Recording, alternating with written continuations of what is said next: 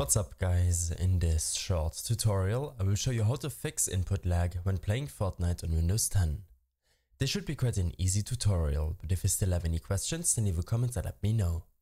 So first of all, any input lag is mostly caused by your peripherals connected to your PC, in case you otherwise have decent performance. This means that you're getting input lag, but your graphics card and CPU is not bottlenecking your performance. We will first take a look on how to decrease input lag from your mouse, keyboard and monitor. If you're using a Logitech mouse or any other mouse which supports decent third-party software, then you should be able to change your polling rate option. In my case, I will be using the Logitech gaming software.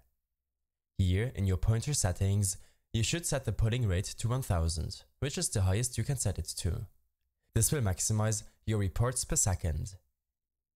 Also, if you can, you should use the onboard memory when using mouse profiles in the Home tab of your software. Next, close this window and search for Device Manager and hit Enter. On this window, expand the mice and other pointing devices and open up your mouse's properties. Here in the Driver tab, select Update Driver and then search automatically for updated driver software. This will take a few seconds to make sure that your driver software is up to date. You should do the same step for your keyboard. Expand Keyboards and select to update the driver software.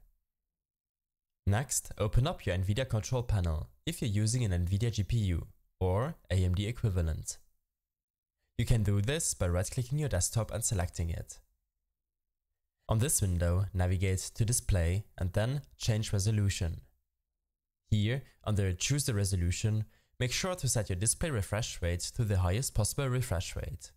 In my case, that would be 60 Hz, but some of you will be able to use 144 Hz, which will make the game look a lot smoother and will appear to reduce input lag.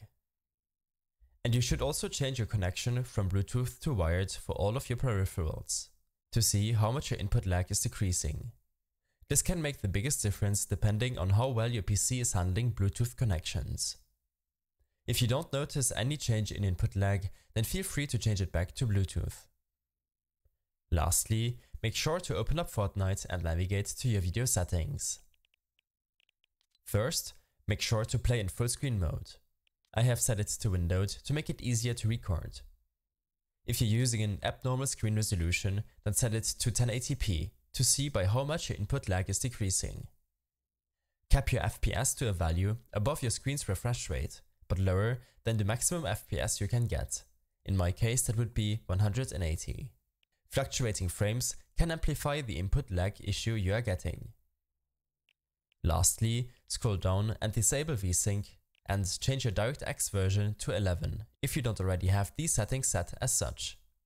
And as always, make sure that your operating system and graphics driver is up to date to get the most out of your system.